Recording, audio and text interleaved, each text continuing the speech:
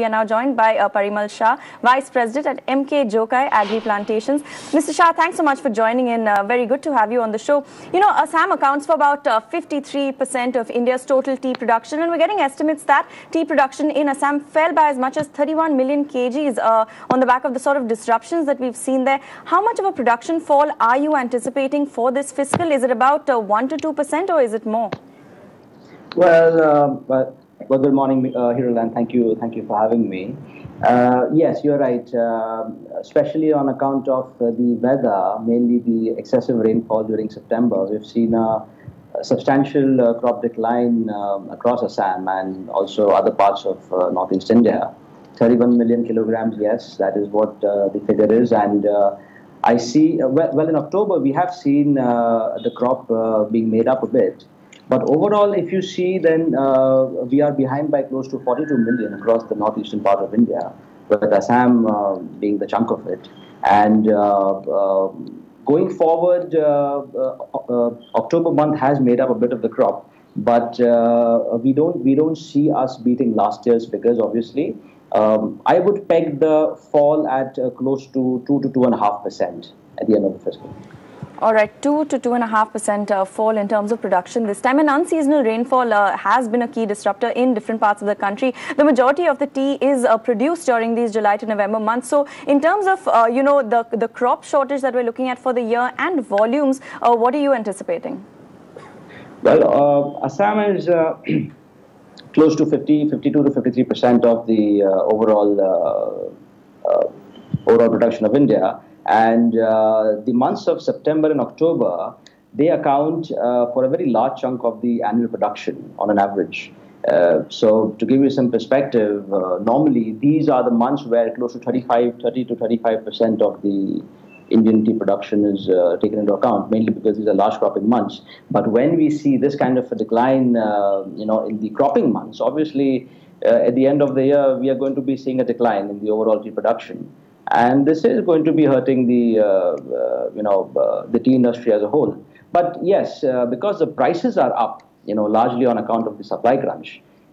If you see, at the end of the year, we do feel that the prices would be averaging to the tune of close to 8 to 10% higher than what we see last year.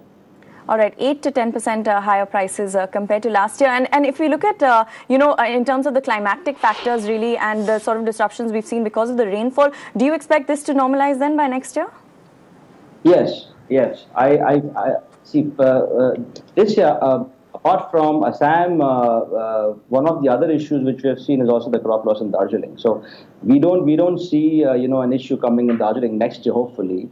And of course, this is not going to be a very persistent trend because the Darjeeling Gorkhaland stir is obviously a one-off event, and we've lost close to 8 million kilograms because of this problem. Obviously, Darjeeling next year will be much better. Assam, hopefully, we cannot predict because the climatic changes are very severe. We've been having very erratic rainfalls when we don't need them. We've not been having rainfalls when we need them. So that is something which is difficult to predict. But yes, going forward next year, the situation would normalize, and we would be having a more stable crop pattern. But at the same time, I must add that we don't see a reduction in prices coming about because the costs of productions they are shooting up a lot. In the past 2.5 years itself, we have seen close to 45% increase in the cost of production, mainly on account of the labor wages, which comprise of close to 55% of the balance sheet of an tea farmer. So we do see significant and the demand for tea across the country is increasing at the rate of close to 4 to 6% every year. The supply is not matching up that, at least not this year. Next year, even if we do have a normalized situation, the demand will still be higher, and there will be a significant stability as far as pricing is concerned.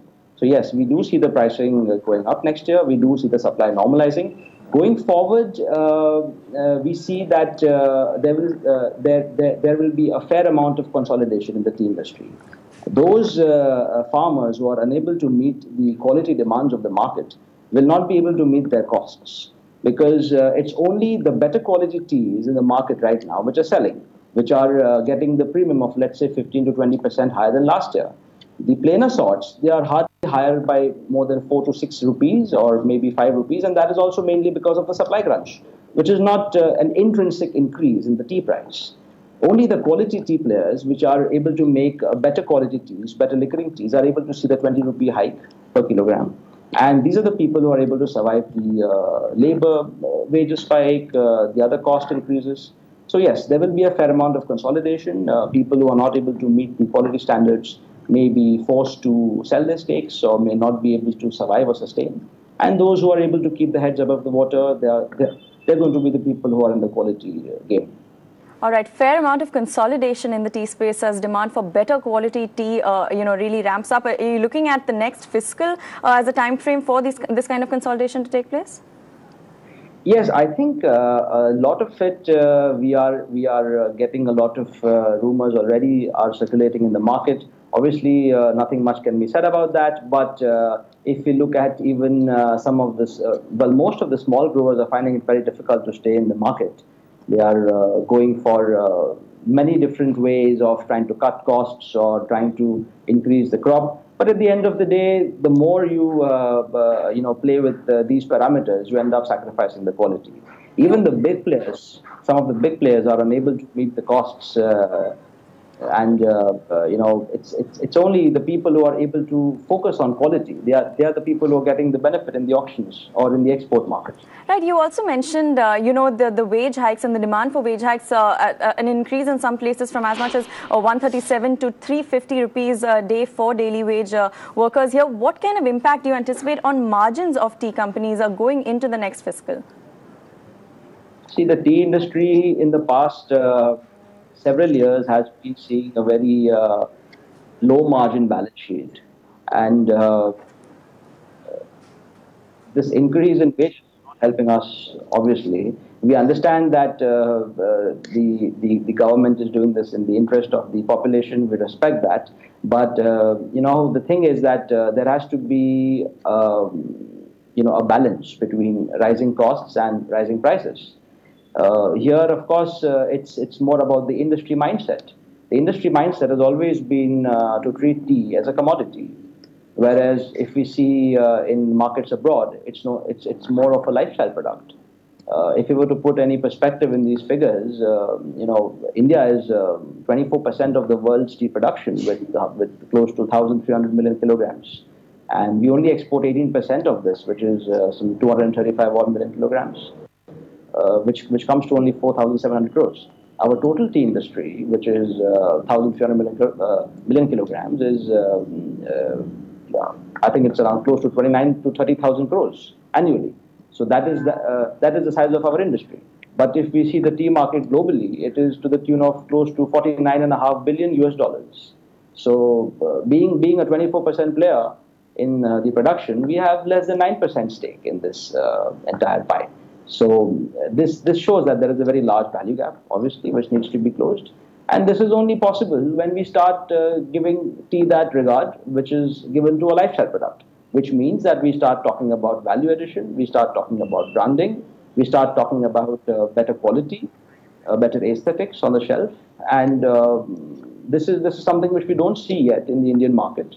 For example, the recent statistics show that the average price of a kilogram of tea on the retail shelf as of now in India is around 210 to 215 Indian rupees.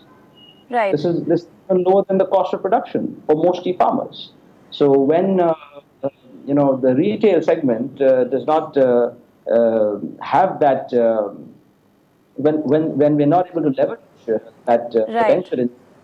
How is it that the farmers will make a balance sheet at the end? Absolutely. Very fair point there, Mr. Shah. We'll have to leave it at that, unfortunately. But thanks so much. Very important comments. 8 to 10% a price hike expected in tea going into the rest of the year. That's Parimal Shah of MK Jokai Agri Plantations. But let's shift the focus now.